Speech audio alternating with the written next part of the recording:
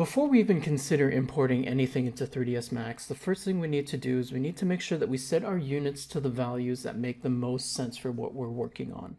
In 3ds Max, we have the display unit and the system unit, and choosing the wrong values can lead to our objects being larger or smaller than expected. Here we are in 3ds Max, and we're going to take a look at the units used by going into Customize and then Unit Setup. And you can see we have two values here. We have the display unit and the system unit. The display unit is the value used in the 3ds Max UI, whereas the system unit is the unit used internally by 3ds Max. And I know at this point that probably didn't clarify things, but let's go ahead, keep that in mind, and then let's go ahead and take a look at an example. So the display unit by default is set to generic units. So let's go ahead and create something. So I'll create a box, and in this case I'll set it to 1 by 1 by 1. So I just created a box that is 1 unit cubed. Now if I were to just open up 3ds Max in the scene and take a look, and someone were to ask me how big is this, it's not very clear. You can see that in the length, width, and height it just says 1 unit, but what is that? 1 meter, 1 kilometer, 1 mile? We don't know just from the UI. But if I were to go again into our unit setup and the system unit, you can see that by default 1 unit equals 1 inch. So let's keep that in mind. Now, instead of using generic units, let's say I want to use something that makes, or something that's a bit clearer. So let's say metric centimeters.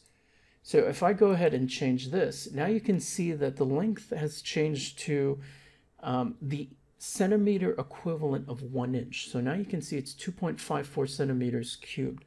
So the box didn't actually change in size. It's still technically 1 inch, but in the UI, it's displaying it as the centimeter equivalent, 2.54.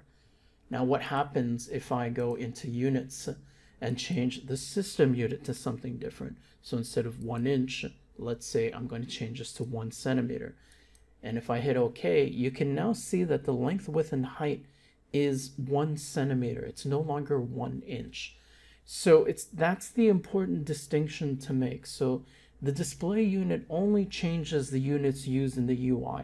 It doesn't actually change the size of anything in the scene. They all stay the same size, but it's just going to show us the equivalent in the system that we chose. But if I were to change the system unit, so what 3ds Max uses internally, that will change the size of everything that exists in the scene. So that's important, because if everything was the correct size before, now they're no longer the same size. If I were to import something new, then that will be fine. But anything that was there before I changed the system unit has changed, bigger or smaller depending on what the units were before. So keep in mind that at the very least, we should set our system unit to, in this case, if we're working with the metric system and we are with our front loader, then something like centimeters, meters, millimeters, I mean, it's up to us in this case, but something in the metric system. Now, why would I choose maybe, let's say, meters over centimeters or even millimeters?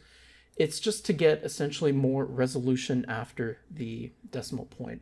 In 3ds Max, we only have 3 units after the decimal point. If I need a resolution higher than that, then I need to choose something smaller, let's say in this case centimeter. If I don't really need that, if I don't need fractions of a millimeter accuracy, I could go higher.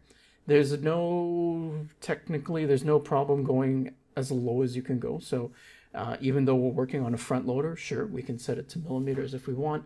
But I do find it gets, at least for me personally, a little bit confusing if I'm working in millimeter equivalents of meters. It's a little hard to do the mental math. So I'm going to keep my system units, in this case, to centimeters. And the display unit could be anything. So in this case, let's go ahead and set it to meters, just for clarity later on. But this could be changed at any point, no problem.